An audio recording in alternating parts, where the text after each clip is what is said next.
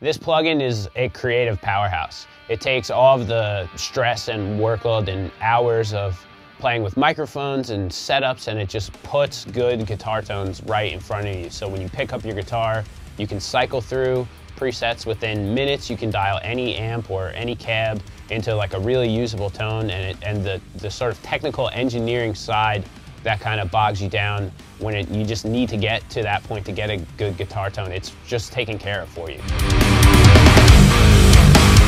So the reason I wanted to release this guitar plugin suite is I've never really had a lot of success styling keeper guitar tones with any of the other software that's out right now. And I think a lot of it came to maybe poor engineering on the software side, but I've got the opportunity with STL to kind of spec out this plugin, and we spent a year on it kind of going through all the various testings of hardware to kind of make sure that we were getting what is actually representative of my guitar tones, and that's kind of what fired me up to go forward and do this entire suite.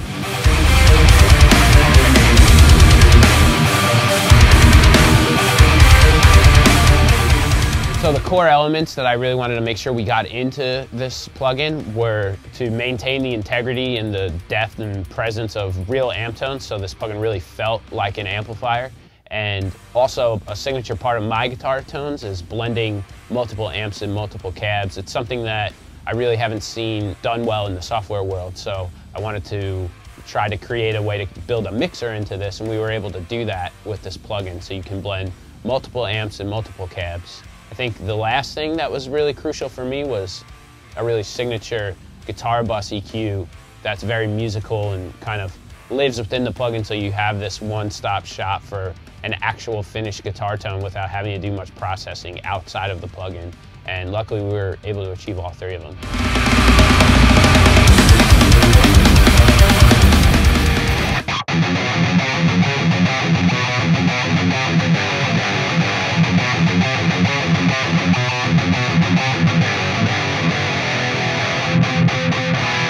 I like that right there. That's a little pretty balanced. Here's an amp 2 in the suite, off another amp that I really love here and use commonly.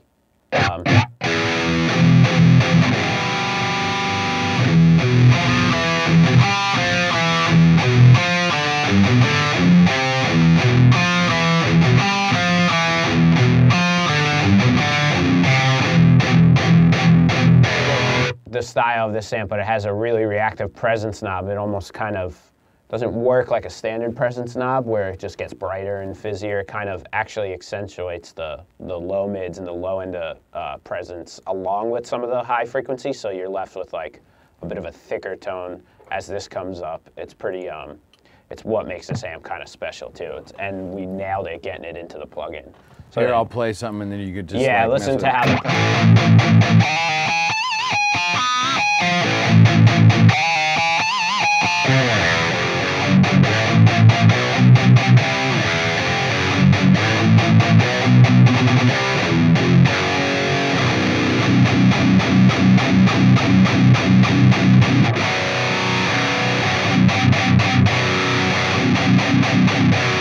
amp sounds great. Yeah, this one's really killer. I run this amp with ELs as like a kind of in the studio, so I kind of left that as the default for this one because I think it has a really cool character, and it helps kind of give you a different character versus amp 1, but it's also very cool with the 6L6s. This is probably a less common amp. It's sort of a newer model that I picked up. Though, for sure. Yeah, it's become one of my favorites, and I started using it on a lot of records, so I was like, you know what, this is definitely a part of my tone. I should include this in the plugin. One thing I really like about this amp is these normal tight switches that it does. It's almost like its own overdrive pedal within the amp, but the way it cleans up and pushes the mids forward and like tightens the low end and attack, it's like a really unique feature on this amp.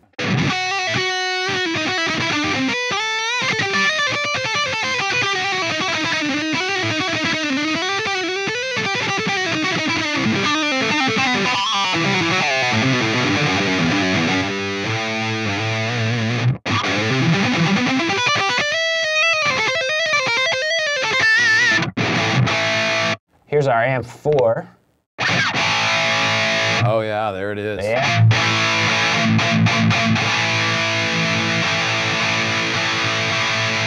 Leave that right there.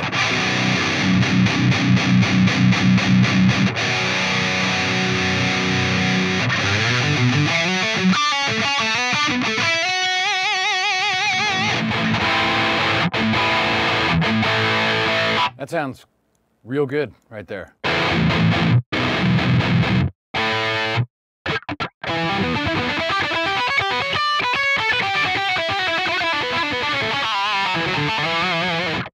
So let me show you some of the effects that we have in this too. So yeah, a pretty cool modulated filtering delay based off of one of my favorite pedal delays.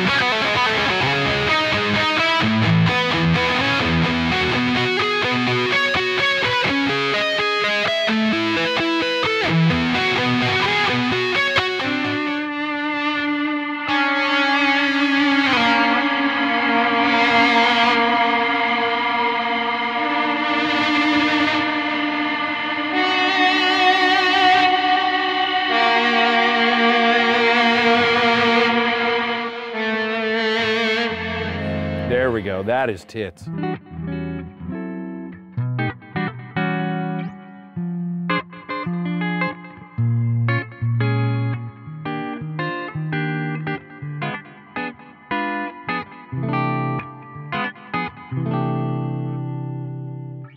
This is Amp 5. It's modeled after my favorite bass amp. It's a 1969 model, and it's very unique. Has a very cool thickness to it and low end that I have trouble getting out of other amps, and we were able to recreate that really well with the plug-in. It's pretty packed with features, your normal bright, normal input switch. These ultra high and ultra low knobs are very, very cool. These switches are really functional, and it's got a sweepable mid-range with 3 different bands. This is also paired with an 8x10 cab. It's my favorite bass cab that I use to record. And you can pull a lot of sounds from this. I've included some stock bass tones in here. I've also given you some album bass tones, which is about 20 of my favorite bass tones that I've pulled over the years. And these came out so well, we actually did a bunch of additional bass tones. You got another 30, all with unique IRs. Here's some bright scoop clean style stuff.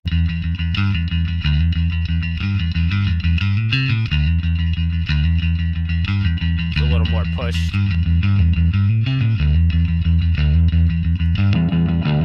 little vintagey. And this thing gets pretty hot too. Here's like a more aggressive one.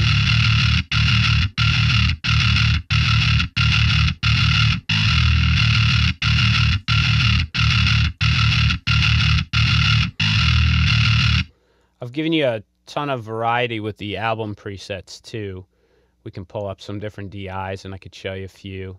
Here's a Greyhaven one that I really like.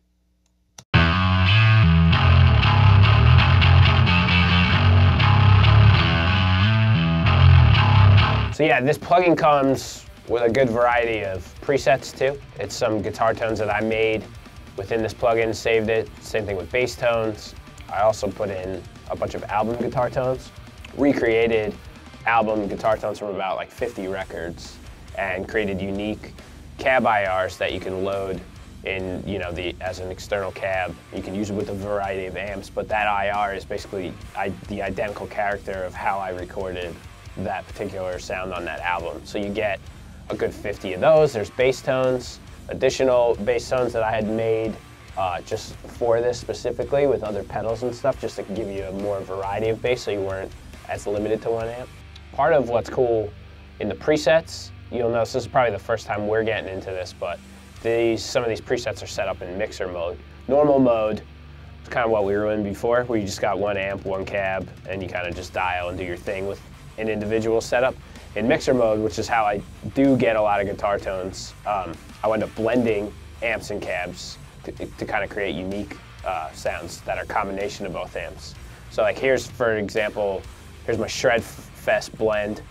This is my amp 1 and amp 4, kind of leaning on amp 1 with my mixer. You can see here, I've got about more of this amp than that. Ooh, there we go.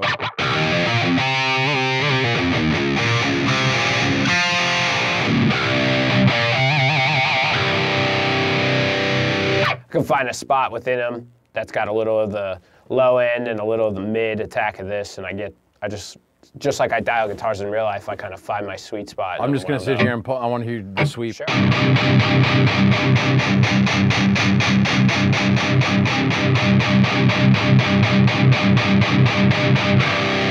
You'll hear the frequencies cancel around it. In this particular preset, it kind of pushes this more to a mid-forward tone.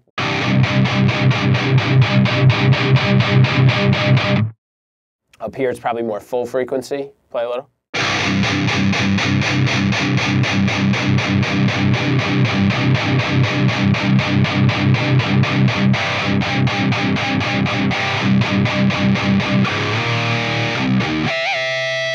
Sort of creating this unique tone that's a sum of both of these amps.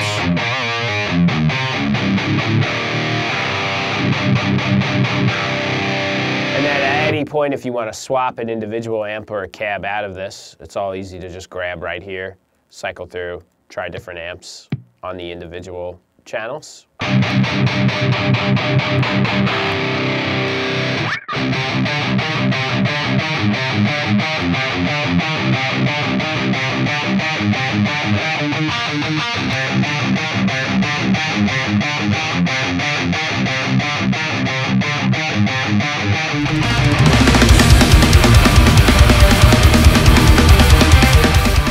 So part of the features that are included in this pack are some of my album guitar tones. We worked very meticulously to recreate all of the album tones from the records and the DIs that we had, and we kind of reverse engineered them and gave you unique IRs, which load in their own presets, and then you could use with all the amps and pedals and effects that come with the plugin. And we've got some really, really close, basically identical tones like I have on my albums, just included in this preset. And what I'll do now is I'll just go through a few of them and just show you how similar they actually are. This is the record Cold by Gideon. I've kind of gone through each of these and like redialed a bit too, checked out the EQ, saw if anything could even be improved on from my album tones. So here and there you'll actually get better, more improved versions of them. For a quick A to B, this is what it sounds like with the rhythm guitars from the record.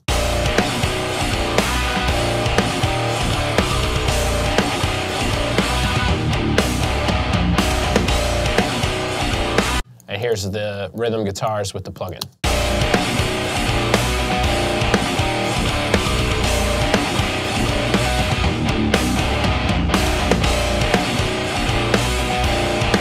Pretty scary close. This is from the record You're Not You Anymore by Counterparts. There's like a really tight, shreddy guitar. It's got a bit more of like almost a low gain approach to it because the notes move so fast and it's very grabby. This is an example of the original guitar tone.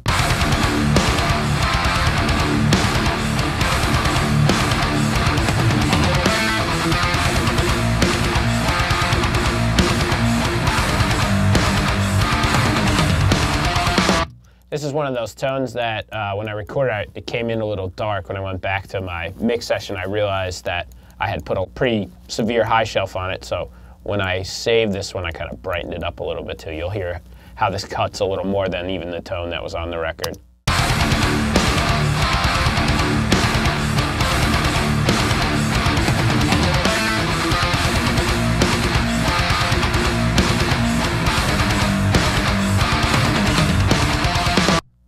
Yeah, it's nice to go back through your old guitar tones and realize, hey, I can beat them now, and they're yours. I mixed this band called Psychroptic from Australia. Their record As the Kingdom Drowns, and we designed this really cool mid-forward, shreddy kind of metal tone, 5150 style, real pick-attacky, real present. And here's what the original one sounds like.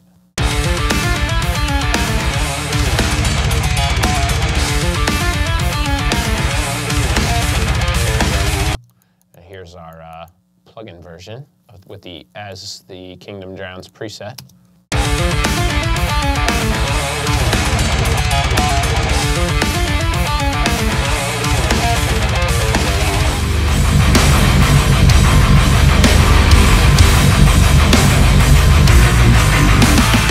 I feel kind of funny saying this because I've been an amp guy for years, but I truly think that this STL guitar suite is going to make me sell a good chunk of my amps. I've never been able to just dial tones and then tweak them endlessly and have them sound as good as the amp collection that I have, and it's making me rethink my whole process to guitar engineering and tracking, and for that, yeah, I couldn't be more excited to be releasing this.